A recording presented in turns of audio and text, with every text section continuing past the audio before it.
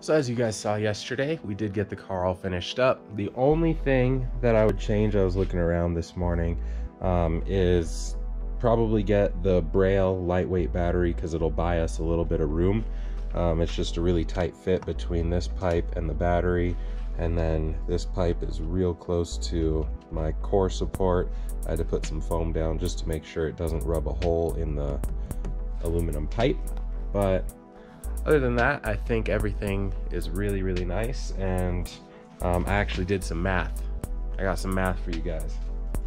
This is coming from, I think it was a diesel website.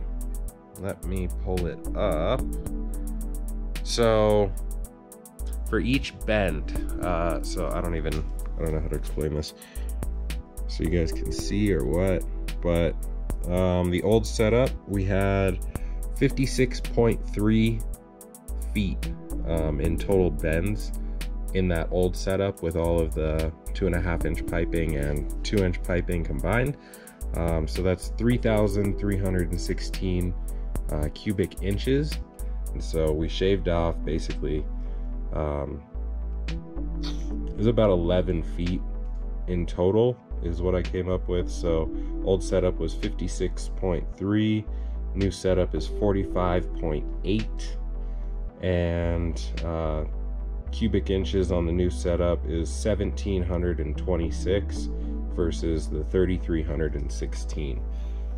So yeah, we dropped down the internal size and the flow restrictions, I guess, by going with wider bends.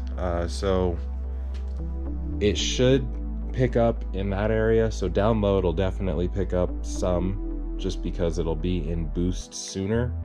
The turbo will still be spooling up at the same time, but it'll reach pressure sooner since there is less area to fill. Up top is where I'm curious to see if it's gonna, maybe it will be a restriction with the 2-inch piping, or maybe it will flow better since it doesn't have so many restrictions up top. So we'll see about that.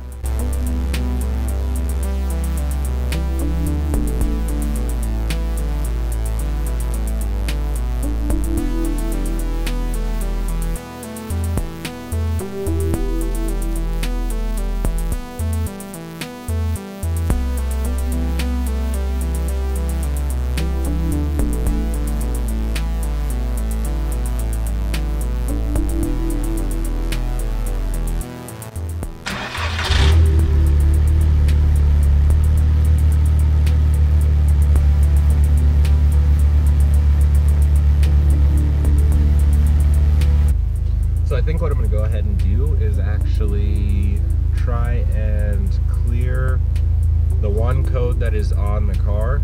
I want to put the car in relearn mode, so it's relearning fuel trims and all of that stuff, just because it will have more air velocity going straight into the throttle body, so it's going to be just a little bit different in the way the air is getting delivered to the motor. I'm kind of thinking that maybe I should just do that. I don't know. We'll see.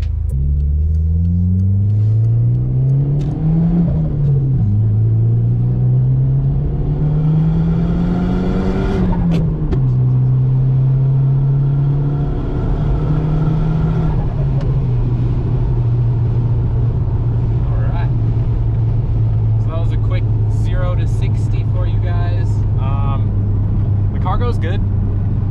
I like it. It feels a little bit more responsive down low, but otherwise pretty unchanged.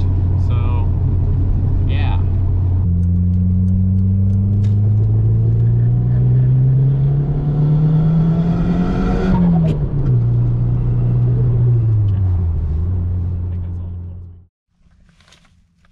All right, so we made it back, and the car feels good. Not really much has changed. The wastegate still opens a little bit early, so I'm gonna mess with the boost settings.